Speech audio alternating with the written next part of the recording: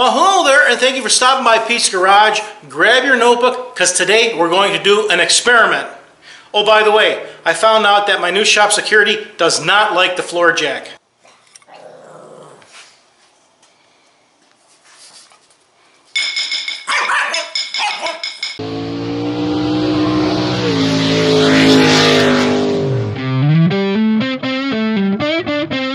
Okay, so here's the experiment. The last video I made was about the difference between an LED headlight and a halogen headlight, which one was better. And from that, I had some awesome comments like usual, but one of them really stood out to me, and that comment was that LED headlights do not run as hot, or they don't heat up, so if you have any snow on your headlight, it won't melt off. So I really started thinking, I said, you know, that's really interesting. I would like to prove that. So today, we're going to do an experiment and test the difference between the light bulb when it's cold and how much it really heats up. What's the temperature difference? So I have three bulbs to test. First, our sealed beam H7 bulb. This is a General Electric 2D1. The second bulb will be our halogen bulb. This is a Sylvania HB4 9006 bulb. And we have an HB3 9006 series LED bulb. First, we'll do our sealed beam bulb and make sure we're all at the starting temperature. The starting temperature of this bulb is 60.2 degrees. Now I'll turn it on for 5 minutes. 5 minutes later. Alright, after 5 minutes, let's see where it's at. Reset it to 0. Okay, and we'll get 98.9, a change of 38.7 degrees. Now we'll test the halogen, make sure we're starting at roughly the same point. And the starting point for this one is 62 degrees. We'll turn this one on for 5 minutes. Alright, after 5 minutes, let's give this one a shot. Alright. I'm going to take a couple ones here. Alright. Whoops. 100. I had 103. Okay, 102. From 62 to 102, change of 40 degrees. Now for the LED, we'll check our starting temperature.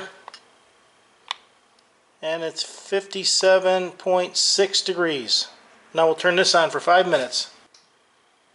Okay, after 5 minutes, let's check our LED. The first measurement was 57.6, and now it's 60.8, a change of 3.2 degrees.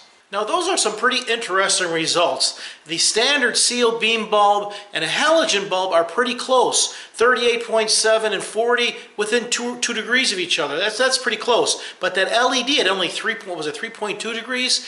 That's significantly lower. It's 36, 35 degrees, 37 degrees lower than a halogen or a sealed beam light. So now I'm really thinking, what is the surface temperature of that bulb when it's fully heated up?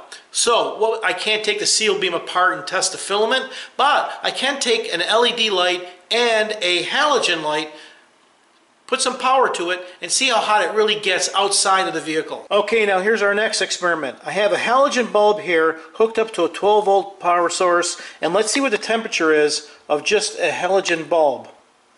It's right at about 64.5, 65 degrees. The max reading was 65.4. 65.4. Okay, now I'm going to turn it on, and it's going to get hot really fast, and I'll measure the temperature. Okay, that heats up pretty quick. That's really bright, and I'm going to try and measure the temperature here, and it's going to be tough because I can't really see where the laser is pointed. So I'm going to try and do the best I can here. Let's see what we got.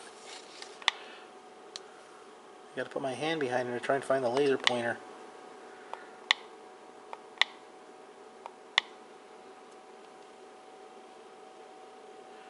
That's really difficult. Try it again.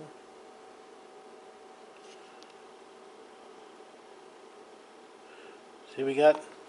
Okay, so our max measurement there was 245.5 degrees. That thing right now is 250 degrees at the filament. This is why, let me shut this back off. This is why when you install a halogen bulb, you don't want to put your fingers on there, because if you put your fingers on there and touch it, grease from your fingers will get on that glass that is so hot that the oil will be concentrated, can create a hot spot and cause those bulbs to blow out. Now let's test an LED. Now we'll do the same thing with the LED bulb, and it has a little power pack that goes along with it for the power reduction.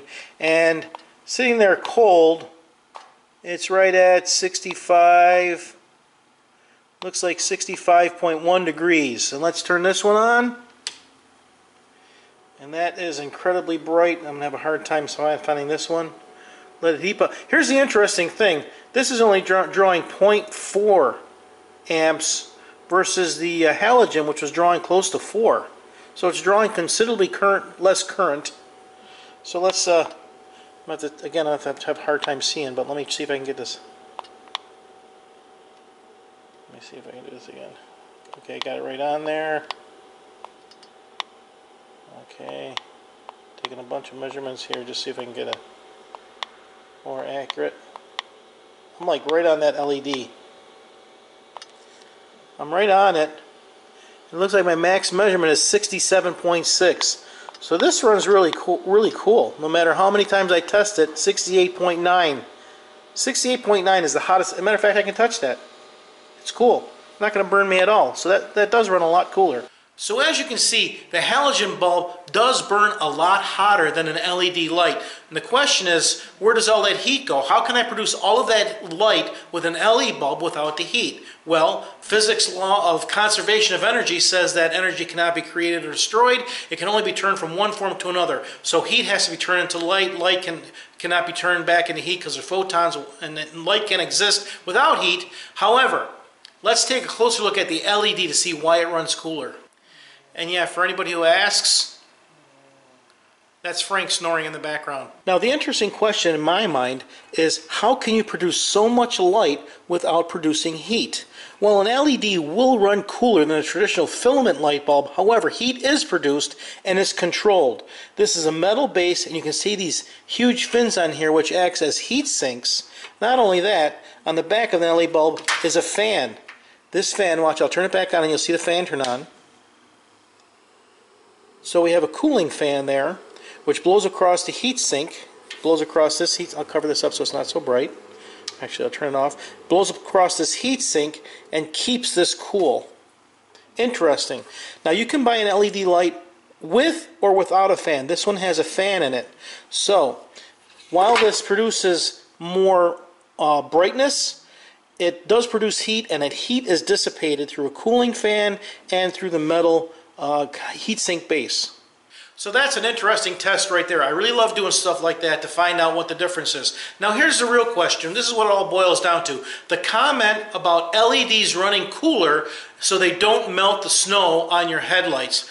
I'm not sure that's a bad thing, because if you ever lived in the climate, or you live in a climate where there's snow, ice, something builds up on your headlights or your windshield, you know, when it's cold outside, you just go and you wipe the snow off and it comes right off. As you're driving, and if it's snowing, you turn your defrosters on and you have heat blowing on your windshield. As the heat's blowing on the windshield, it's melting that snow. That snow refreezes, it turns to ice. Now you have ice on your windshield as the windshield wiper is going across. It leaves a path. It can't clean the snow. So you're actually creating ice by heating it up. Same thing goes for your headlight. If I have a headlight and a halogen lamp in my headlight, and it heats up and it melts the snow on the headlight, I'm creating water and ice that's going to flow, and it's going to cause a problem. So maybe it's better to let it be cool, never create the ice in the first place, so you'll have an easier time keeping your headlights clean and you won't have to scrape ice off. It's almost winter here, started to snow a little bit, maybe I'll report on that. But if you have any experience with that, put a comment below and let everybody know, because we're all here to help everybody. Thanks for stopping by Pete's Garage.